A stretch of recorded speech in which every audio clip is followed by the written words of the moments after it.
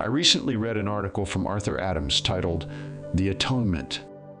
I was so moved by it that I posted it to my website at grainofwheatpublishing.org, along with 2 other articles that Adams wrote that correlate with it. I found these articles on the website, tentmaker.org. I highly recommend them to everyone. The direct link can be found in the description below. You'll find links to the other 4 articles at the bottom of the first article. Yes, I said 4, because I did not realize there was another until I began this video study. I plan to put this 4th article on my website. After reading the articles from Arthur Adams several times, it raised questions. This is not at all unusual, for I always ponder what I receive from others. I desire truth, regardless of how it challenges my current belief. This study is in response to one of those questions. As a preface to this study, allow me to share a portion from Arthur Adams' article. Please note that the first paragraph was written by Gary Emerald to introduce Adams' article, and I wanted to include it. There is perhaps no greater faith-destroying doctrine in the traditional church than vicarious atonement. God needed someone on which to unleash his awful wrath, otherwise known as justice. According to this Satan-inspired teaching, every human being deserves to be eternally tortured in a place called hell. But those who accept Jesus as their Savior avoid this eternal damnation. Of course, thousands of denominations of Christianity add thousands of lines of fine print to this offer of pardon. Arthur Adams exposes this monstrous lie and reveals the true nature of the atonement.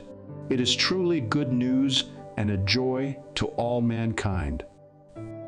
Gary Emerald, editor.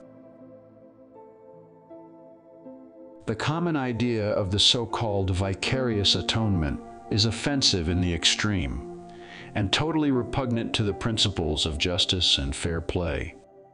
Furthermore, this popular idea most awfully misrepresents God, distorts the truth of his word into most ugly deformities, and totally obscures the great truth that Jesus Christ is the image of God, the most perfect revelation of the Father that we have. We are told that man, having been created upright, pure and innocent, broke God's law, thereby becoming a child of the devil and falling under God's wrath and curse.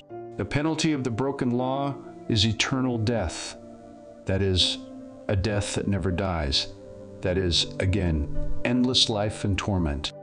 God wishes to save man, but he cannot do it until his justice is satisfied. Man cannot be freely pardoned and the penalty fully remitted. He or someone else must suffer the penalty before God, or his justice, which is one and the same, can be pacified and the sinner forgiven and restored to the divine favor.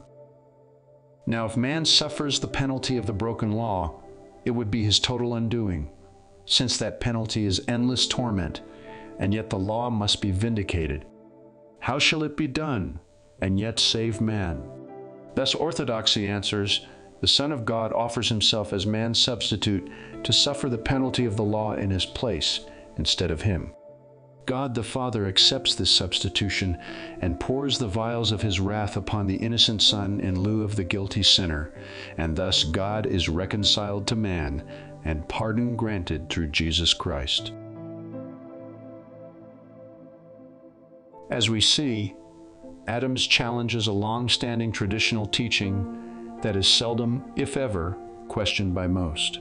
Perhaps the saddest aspect of this teaching is that it portrays God as a despot, while at the same time presenting the Lord's death as an abject failure, since the traditional view is that most of the people on this planet are heading for eternal torment.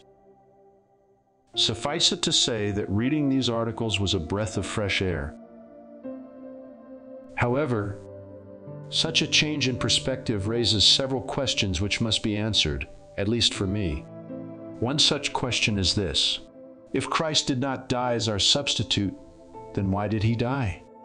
Adams answers this question in part in his article, "Why Did Christ Die?" This is one of the articles available at the bottom of the first article at tentmaker.org. You can also find them on my website. I say in part because, as is true of anything that pertains to God's wisdom and understanding, it cannot be fully contained nor understood by any one person. So if you will, allow me to borrow from Adams and again ask the question, why did Christ die? While looking back at some older video studies, the answer rose to the surface as I read something I had previously written.